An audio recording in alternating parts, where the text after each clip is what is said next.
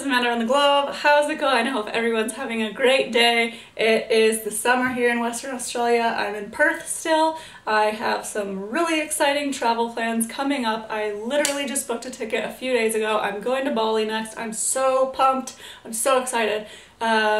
Yeah, so today I wanted to talk to you about how I got into freelance writing and how I'm able to support myself while traveling the world. So let's start at the beginning. I decided I was going to travel about a year and a half ago.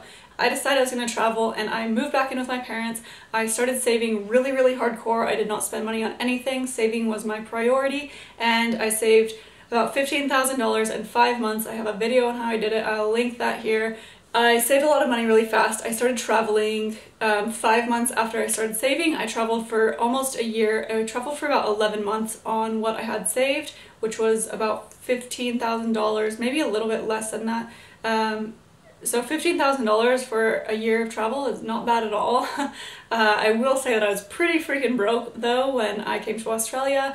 I'm not sure I would really suggest that to other people, but it was a last resort and it ended up working out. I am now living in Australia and I have a working visa, so I'm currently working casual in a coffee shop, and that gives me money to pay my rent and buy food. And I try to save as much as I can. So I'm currently making money from a coffee shop. I work there 3 to 4 days a week, and the days are usually anywhere between 8 to 10 hours a day that I'm working. So that pays most of my bills, pays all of my bills. But I am trying to I made a video about this kind of recently, but basically what I'm trying to do is become sustainable without having to have a job, and I would prefer to work freelance writing. I am currently, I just got 2 different positions as a staff writer for 2 different companies. One of them is a startup company and one of them is a very established website, which I'm very excited to write on. I'm going to be writing about minimalism, but the website is focused on tiny houses and tiny living, and the other website that I'm writing for is a travel adventure based company, so I am helping them write their itineraries. Once they launch, I will start writing blog posts for them. I have to open a window because it's so freaking hot in here right now. God. Okay. So yeah, that's what I'm currently doing. I am not making a sustainable income from either of those yet because both of them have just started, but soon I will be, so let's cross our fingers for that. Yeah, so a few people have asked me now how I got into these jobs and how I got these jobs, and I was kind of hesitant to make a video about it because I feel like you guys are not going to like the answer. I'm going to tell you how I got these jobs, and then I'm going to tell you the ways that I know that you can get jobs if you want to do this too. So basically how I got these jobs, the first one for the travel adventure company, I got through the randomest way ever. Basically what happened was when I was in Thailand, I had a bike and I was trying to sell it, and I posted in a Chiang Mai secondhand bike group saying that I wanted to sell my bike, and basically the marketing manager for this company saw my post because he was living in Chiang Mai also, and he looked at my profile, and I tend to write quite a bit on Facebook. I kind of write like essays. I write a lot on Facebook, and so he saw my writing on Facebook and he contacted me and he said, I don't want your bike, but I kind of want you to write for my company. And I met up with him and he told me about the job, and it all worked out really well. I did a trial for them and they gave me the job, so that's really exciting. That job pays pretty decently for a writer, which I'm really excited about, and I've started to do a little bit of work for them already and it's going really well, so I'm really excited about that. The second job I got actually from being on YouTube and talking about writing as a freelance writer. So someone found my YouTube videos and he runs this website and he contacted me also to write for him. I just showed him my website. He said my writing style will work well for his website, and he hired me. So I'm currently working with him to come up with ideas for his website. I'm going to do an entire series on minimalism, which I'm really excited about because I don't write too much about minimalism on my website. My website's currently based around travel, but I do want to implement more minimalist tips in there.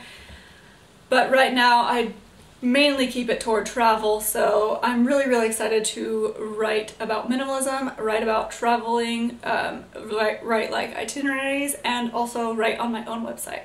So that is everything that I'm doing right now. I know that's not the most helpful way to give advice on how to get these writing jobs, but basically my best advice for you if you want to be a freelance writer is to, number one, be very, very patient because I applied for so many jobs online before I got either of these two jobs. I cannot even tell you how many jobs I applied for as a writer. It's not easy to get freelance work online, I will tell you that, as a writer. Yeah, so be really patient and tell everyone that you know that you are interested in freelance writing, because your most likely way of getting a job, I believe, is who you know. So if you can get referred by someone, that is very, very helpful, and that's probably your best bet. Applying online for jobs has never actually worked out for me. If you want to be a writer, I think your best bet is to talk to people about it. Also, you can Google search how to get freelance writing jobs. There are so many websites that you can just write an article for and submit it, and if they accept it, they'll pay you for it. I have looked into quite a few of those. I haven't gotten to the point where I've had time, honestly, to write something for them and submit it, but I hope to do that someday, just to kind of get out there a little bit more. Being out there more, even doing guest posts for people that may be unpaid, can help you a lot, even though you're not making money from that. You just really want to get out there, get your name out there, let people see your writing, and that can help you a lot. If you do a simple Google search, there is so much information online about writing jobs and how to get them. Also, if there's something that you're very passionate about, I would suggest looking into websites and magazines that are focused around that, because that will help you immensely instead of just looking for random writing jobs. So yeah.